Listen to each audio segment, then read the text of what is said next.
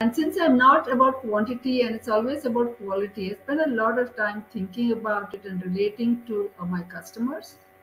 Besides that, I support three startups. One Mhm. of them, which is very dear to my heart, is Aspire for Her, set up by my friend Madhura Dasgupta Sinha. She and I were Chevening scholars to the UK many years ago, and our How friendship did has that continued. come about? Sorry, that was a slight. You got into that as one of the things that was mentioned. How did you become a Chevening scholar? What exactly happened there? So, a British Chevening scholarship is a mid. There are lots of kinds of scholarship. This was for women in leadership and management, Okay. and this was a mid-career thing for me. It really, there were 12 of us who were selected from India, which is about, I think, about 12 out of 500 applications.